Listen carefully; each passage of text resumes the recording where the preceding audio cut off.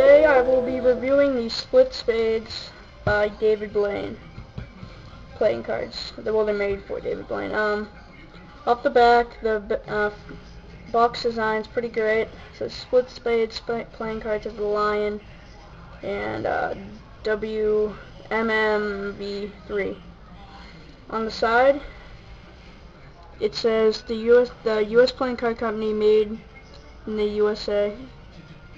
And on the other side says official Split Spades playing card designed by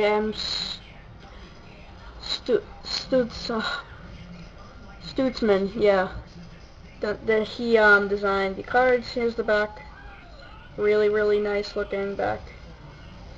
You can see it has the DB combo. Let's open the deck. When you first open the deck, you immediately see two cards. One card is looks like the front of the box. I'm not really sure you can do with this, but it's a really nice card. Then this card is a bunch of really confusing and stupid questions. I really only know the answer to the first one. Now onto the deck itself. It's made with Lion finish, I believe, the same as Tally Ho's, only these feel a little bit better. These are nice and thick, and the back design is just so nice. Words can't even describe how nice they are. Now onto the cards themselves. I'm going to take out all the court cards, except for the Queen of Diamonds and King of Diamonds, because I want you to see something. I'm actually going to take out the Jokers and Aces also. Ace of Spades, that is.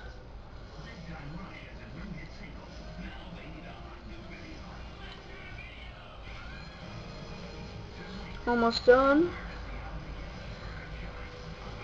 Okay, we got all those cards. Now, the King of Spades, if you look at it closely, it looks like David Blaine. Queen of Clubs looks like another magician. I don't know his or her name. Jack of Diamonds, I believe, is supposed to be Houdini. Queen of Spades, I believe, supposed to be, I forgot who it's supposed to be. Queen of Hearts also looks different. Say those. Jack of Spades, oh wait, Jack of Spades might be Houdini.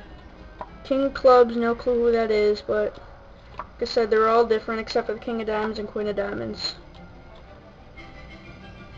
Now on to the Jokers and Ace. The Jokers are a really neat optical illusion. If you look at these closely enough, you can see David Blaine and the Devil playing poker, it looks like.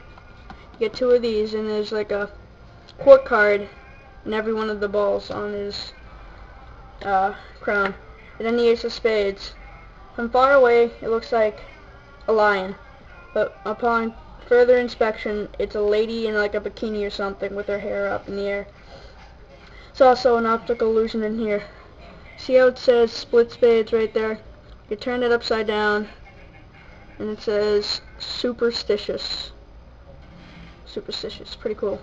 And also where it says Stutzman, if you turn that upside down, it says Blaine. Blaine, yeah, I thought that was pretty cool. These are extremely well made cards. They are so amazing. They're better than the black Scorpion deck, and oh my, I wouldn't even use fanning powder on these because they're just that good. They are so, I can't even, I'm just gonna say they're the best cards I've ever used. I still haven't used any Jerry's Nuggets yet, so I can't confirm that they're better than those, but they still probably are. These are so amazing. The quality of each and every one of the cards is so good. It's like they were made specifically for David Blaine. Well, they were, but not this version, I believe, but they're so good. Buy about 100 of these. Keep them stashed in your basement. In about 20 years, I'll buy every single one because I need more of these. These are so amazing. I just can't even justify how good these are. Comment, rate, and subscribe. Java Money signing.